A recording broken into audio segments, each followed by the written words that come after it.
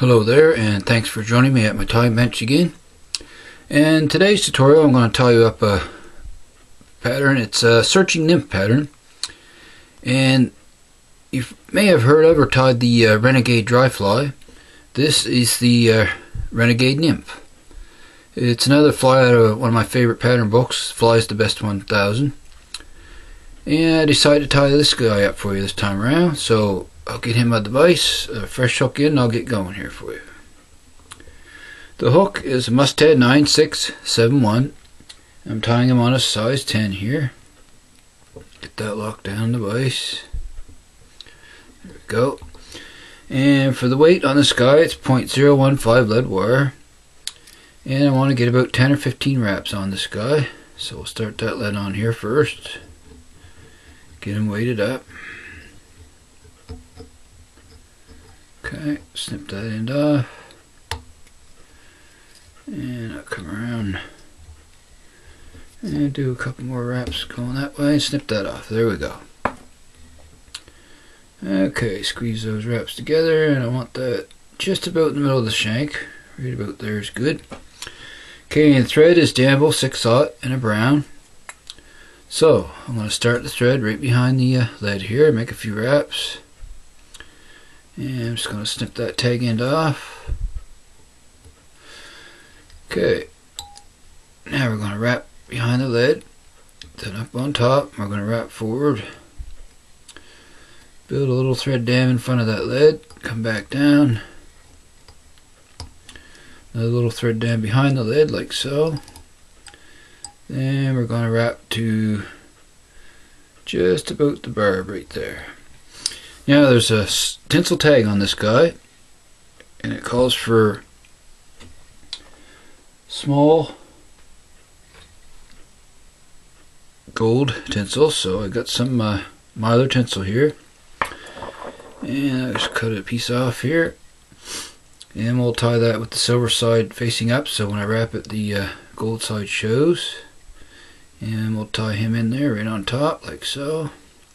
Go down the bend just a hair, and then come back, stop our thread right about at the hook point, and we'll wrap that, make a couple wraps down, and then come back up just like so here. Just want to get a small golden tag on him, and I'll wrap that forward to the thread, tie it off just like so here. Okay, that's good. Come in, snip off the excess. Now I'm going to come back to just in front of the barb once again, just like so. Now before I proceed, I'm going to take a little bit of head cement, put on that tinsel just to make it a little more durable there. Do a little drop, spread it around. There we go.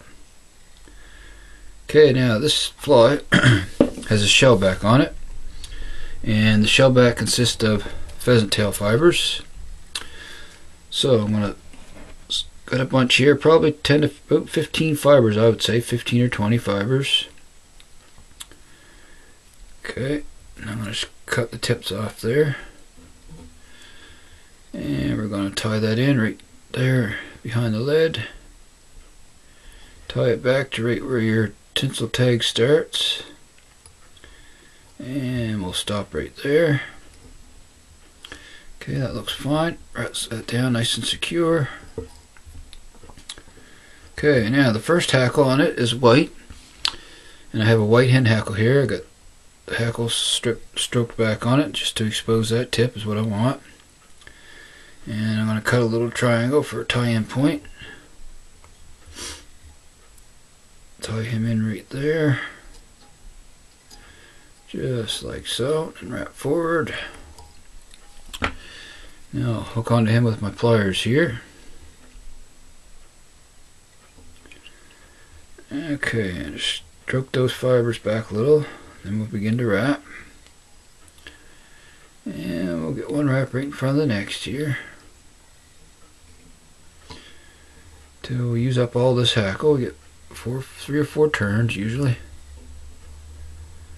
Come around, and we'll come up, and I'll tie that off with a couple wraps to catch that in. Snug down, release those pliers, and I'm going to secure that hackle stem in there nice and tight. Snip off the excess. Okay, that's our first hackle. Now, wrap forward a few wraps and stop your thread there. Okay, next step is the body and its peacock herl. And I have 4 strands selected here, so I'm just going to line these up. And get the tips even here for starters.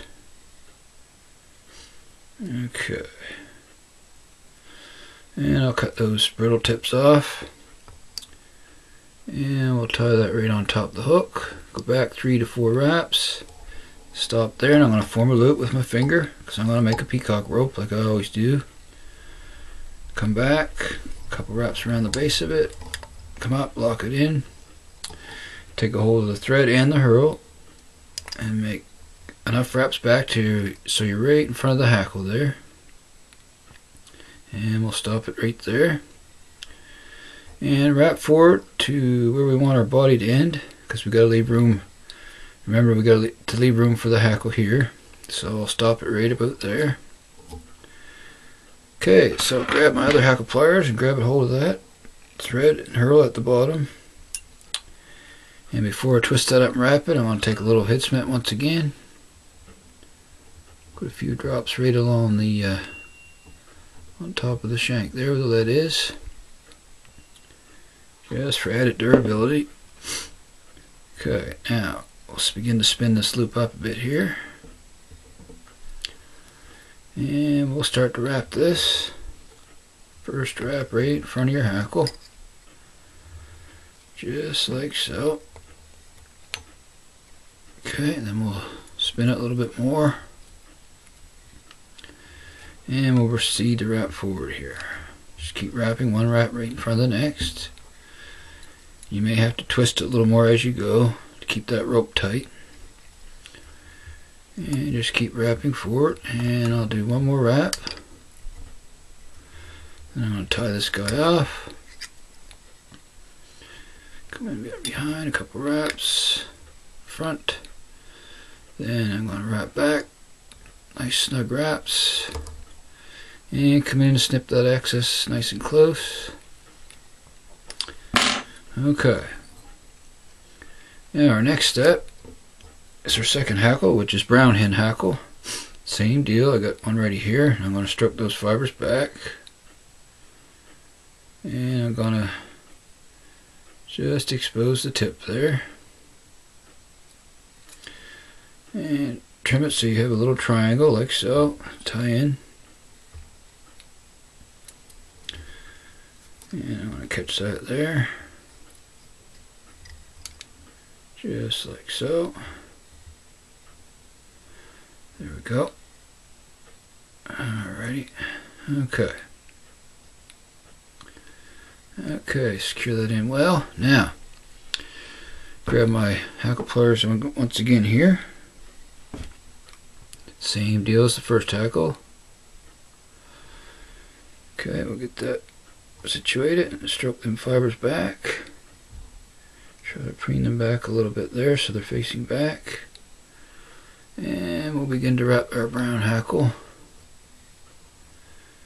Just like so here.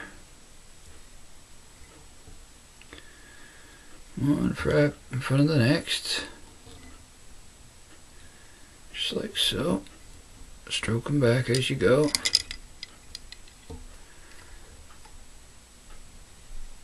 Okay, until you run out of hackle, then we'll tie that off. A couple wraps around that stem. Nice and tight. Okay, make a couple more. And I'm going to fold everything back here. And wrap back on it. Just like so. Nice and snug. And I'm going to trim that little fiber there I want to trim out. Okay.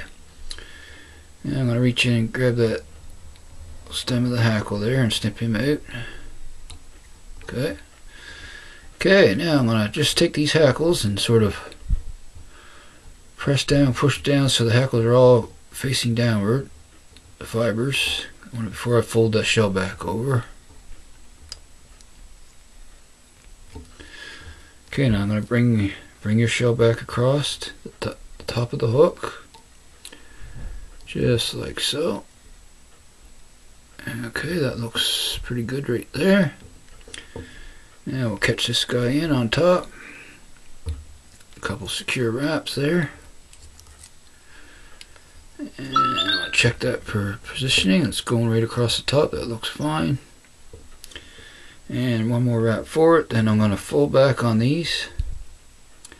And I'm going to wrap back on them, locking them into place. Makes it much more durable that way. Okay, snug them down. Check it once again. That looks fine. Okay, come in and snip off the excess. Nice and close. Just like so here. Okay, that looks fine. Now a few more wraps back. Secure those ends down. And we'll wrap forward once again here. And we're going to build the head on this guy. Okay, that looks fine right there. So all we got left now is a whip finish. And he's a done deal. So I'll bring in my whip finisher. And we'll make 4 or 5 turns here.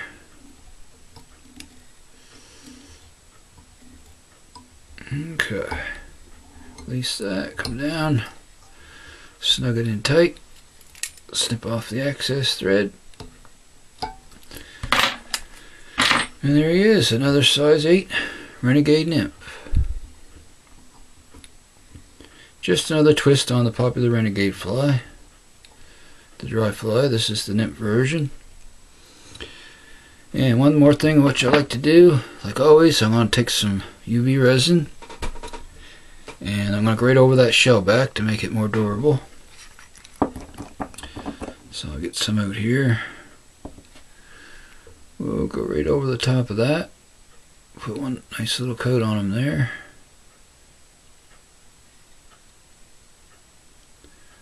That way he'll last longer. The trout's teeth start hitting it. Okay, and I'm going to put a little around the head of the fly as well, the thread wraps. A little bit around the head of this guy. Just go all the way around. Okay. Just like so. Okay, that's fine. Now we just cure him up with the UV light and we're good to go. Just go around there over the shell back. Okay.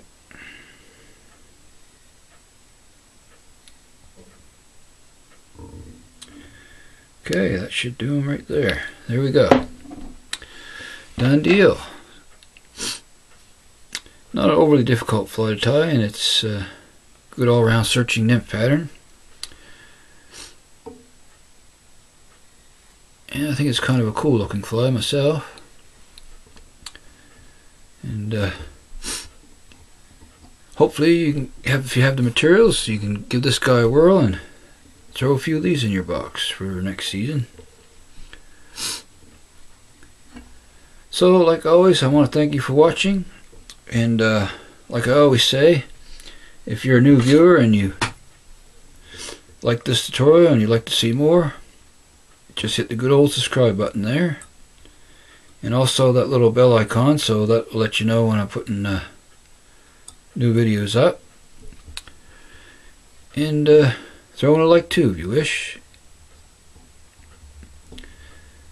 And also, I want to wish everyone a Merry Christmas and Happy Holidays. And stay safe out there. And until next time, I will see you again soon. And so long for now, folks.